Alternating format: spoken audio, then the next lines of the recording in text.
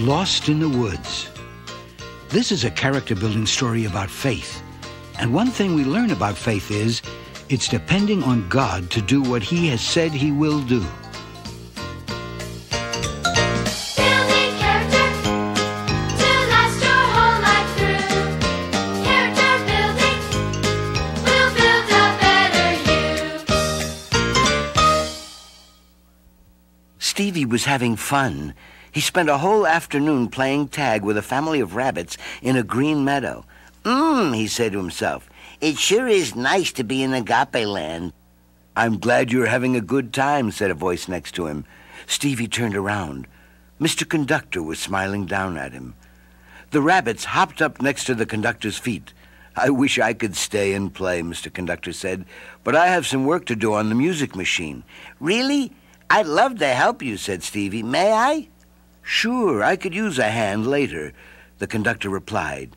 Meet me before sunset on the other side of the forest where the deer have made a gathering place. You shouldn't have trouble finding it. Just follow the narrow trail through the woods and you'll get there. Right, the narrow trail, Stevie repeated. The conductor disappeared into the forest then, and Stevie went back to his game with the rabbits. Before he knew it, the sun was low in the sky. Oh, dear, I'm going to be late, he said to himself. He quickly strode to the forest path.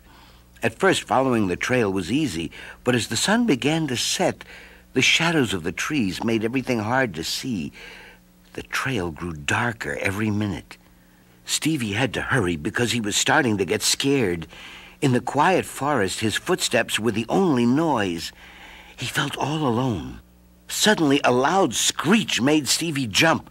A big black crow swooped down and perched on a low branch in front of him. You scared me, Stevie said. I'm sorry, said the raven. You scared me, too. I'm lost. Where are you going? I'm meeting my friend, Mr. Conductor, the boy explained. Can I go with you? The crow asked. Sure, said Stevie.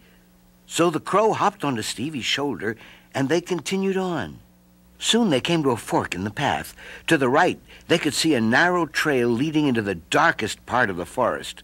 To the left, the path was wider and easier to see. Stevie remembered Mr. Conductor's words. He started toward the narrow trail, but the crow squawked loudly. Oh, you're not going down that path, are you? It asked. The other one looks a lot safer to me. Stevie had to admit the crow was right. But Mr. Conductor told me to follow the narrow trail, he said. I know he wouldn't lead me the wrong way. Ah, said the crow. How can you be sure? I have faith in Mr. Conductor, said Stevie. He has never lied to me. I know he never will. So Stevie took a deep breath and started down the narrow trail. The crow clung tightly to his shoulder. Deeper and deeper into the forest they walked. The shadows grew darker and darker. Finally, it was too dark to see the trail in front of them. Now what are we gonna do? The crow squeaked. I knew we should have gone the other way. Your friend will probably forget about you when you don't show up. Then you'll have to stay here all night. He'll look for me, cried Stevie. He's a faithful friend. Well, friend or no friend, I'm flying back to the other trail. Are you coming? The crow asked. Stevie paused. No, he said finally. Mr. Conductor will find me somehow. I'd better stay here. Have it your way, the crow laughed.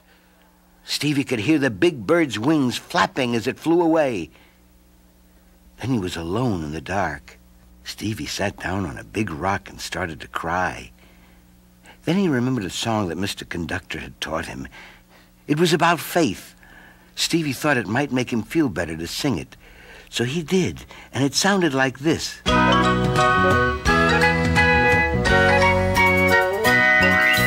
David was a little boy and Goliath looked so big. That giant thought he'd win the fight against a scrawny kid. But God is so much bigger than the earth and sea and sky, that David knew that he and God would surely win the fight. He knew that he knew what he knew would be true, so he put his faith in God. He knew that he knew what he knew would be true, so he put his faith in God. Daniel in the lion's den knew that he was there for lunch. Those lions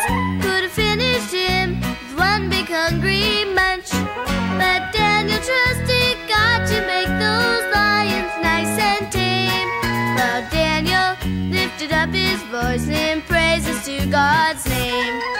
He knew that he knew what he knew would be true, so he put his faith in God. He knew that he knew what he knew would be true, so he put his faith in God. Sarah had to trust the Lord that she would have a son. Her friends thought, that's impossible. She's almost 91. But what the Lord has promised, that is what the Lord will do. Her baby came before the day that she was 92. I want my faith as strong as those sung in my song. If I start trusting now, it won't be long. I know that I know what I know will be so, so I'll put my faith in God. I know that I know what I know will be so, so I'll put my faith in God.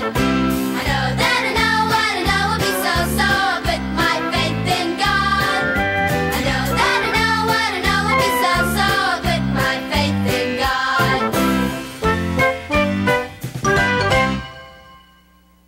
After he sang, Stevie felt braver, and before too long he saw a light coming in his direction. He heard a voice. "Stevie! Stevie!" "Here I am," Stevie cried. Soon he was wrapped in Mr. Conductor's strong arms. "I knew you'd come," Stevie cried. "It was hard to believe at first, but down deep inside I knew you would." "And I was trusting that you had followed my directions," said Mr. Conductor. "It would have been hard to find you if you hadn't. I guess you've learned a good lesson in faith, haven't you?"